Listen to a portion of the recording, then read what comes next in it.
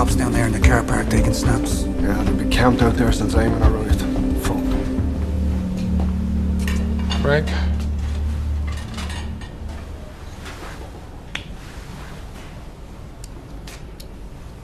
You want something to drink? No, grand. Thanks, though.